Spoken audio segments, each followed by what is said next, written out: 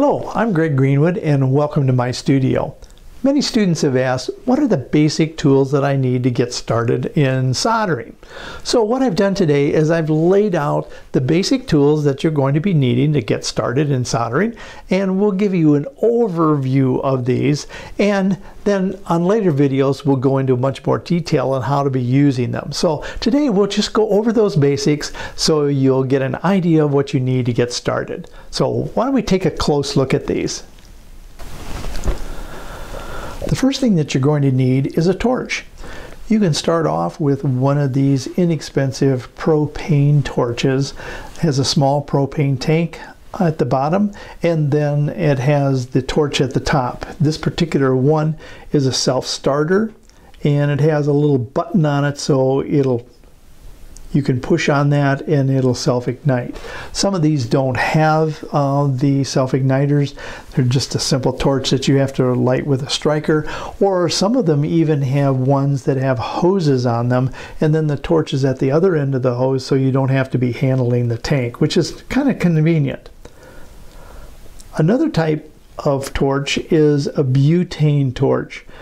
This is a small butane torch that uses butane gas. It's the type of gas that they use in cigarette lighters, and it comes in different sizes. This is a real small one here that I use for soldering small jump rings and small pieces of wire, and it has a self-starter on it also.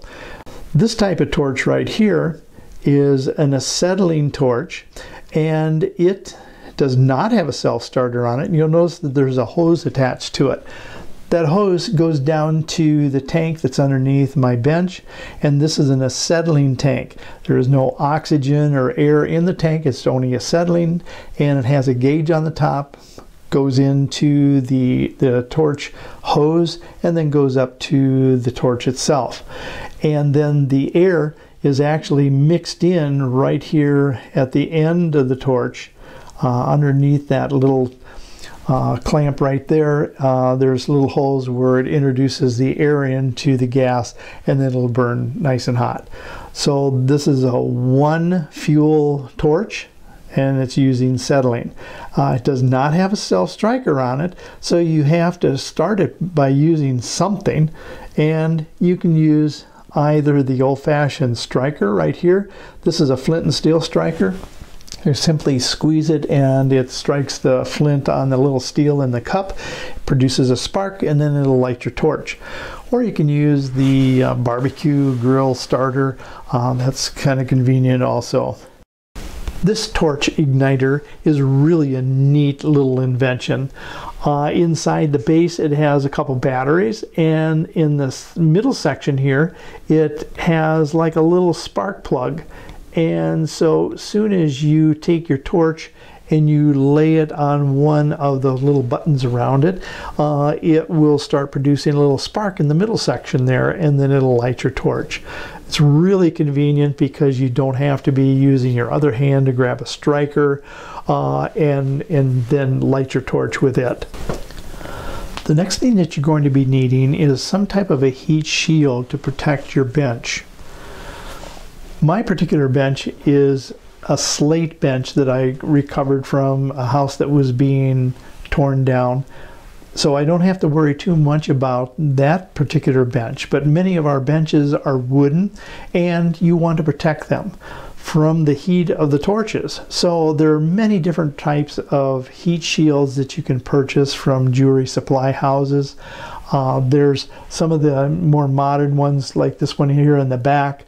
Then also you can use fire brick to lay on your bench, so then you can work on top of that. And then also you can be using some of the soldering blocks that are available. And again, there's so many different types of soldering blocks. This particular one is one that I really like. It has little holes in it. Take a look at those holes, and it's kind of a ceramic material on this one, and it will reflect the heat back so it doesn't absorb a lot of the heat around as you're trying to solder your pieces. And also with those holes I can put little pins in them and kind of help hold the pieces of jewelry in place. Another type of heat shield or a soldering block is the charcoal block. These are big chunks of charcoal that you can kind of carve down into, nestle your pieces down in them and hold them together. You can't really stick pins in them too much because they have a tendency to crack and split on you when you're heating them up, but they're really an old standard for jewelry making. These are some of the smaller tools that you're going to be needing for soldering. A wide variety of tweezers, from cross-lock tweezers. These are some cross-locks right here. And they cross in the middle of the tweezer, and then thus they lock. So thus the name cross-lock tweezers. This particular one has a wooden handle to it, and then this one out here is a metal cross-lock tweezer on a third hand. Third hand is a base that's a little bit on the heavy side with a universal joint on it, so it will help hold your pieces in position as you're soldering. Then there's a wide variety of tweezers.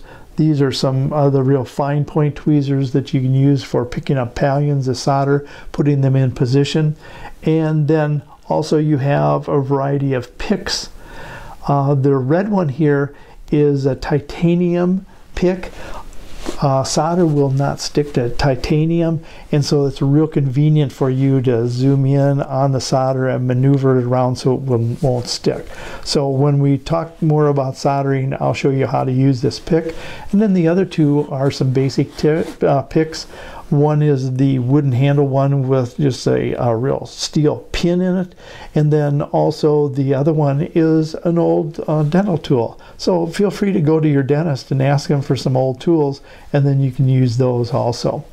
Then there's solder shears. Get a good pair of solder shears because they'll last forever. This particular stainless steel ones with the little bit of chrome on them, I've had these for almost 40 years. They're great shears.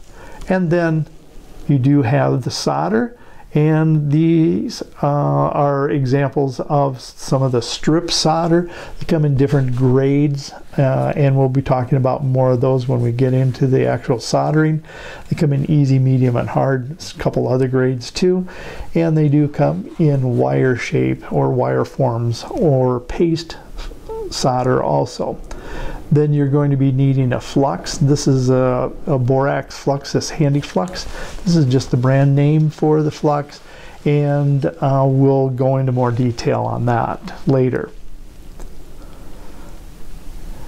Don't forget these right here, your safety goggles, or if you wear glasses, you're in pretty good shape, but make sure that you do wear a safety goggle because you're working with some acid solutions and heat, and you can always have little pieces fly off and hit you in the eye, and so you want to be safe. After the soldering procedure is done, you'll have oxides that have built up and hardened flux on your pieces, and that must be removed. So we can remove it through a process using an acid solution or a pickle solution. There are all different types of pickling solutions. In the old days, you used to be using nitric and sulfuric acid that would take those oxides off, but those are a little bit dangerous, and so they have a lot milder acids anymore. One of the brand names is called Sparex. You can get that at any jewelry supply house. We've also been experimenting with citric acid and vinegars, and those have got some good successes also. It's really good to be using these pickle solutions in a warm state, and they do have pickling pots that you can purchase, but I kind of like to be a little bit more frugal, and I'll go to Goodwill and get an old-fashioned crock pot. Make sure that you do get one with a lid on it, and when you put it on the low temperature, seems to be working pretty much where we want the temperature to be for the pickle solution.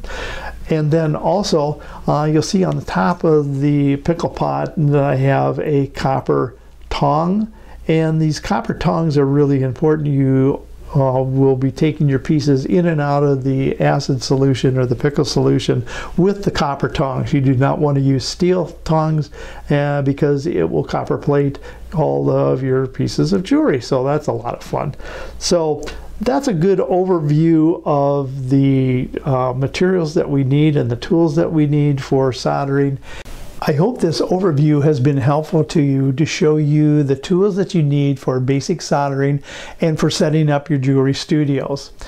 In future videos, I'll be showing you the soldering techniques that you'll be using and some of the tricks of the trade. So make sure that you do subscribe so you don't miss out on any of those videos. Thanks for watching and hope to see you soon. Take care.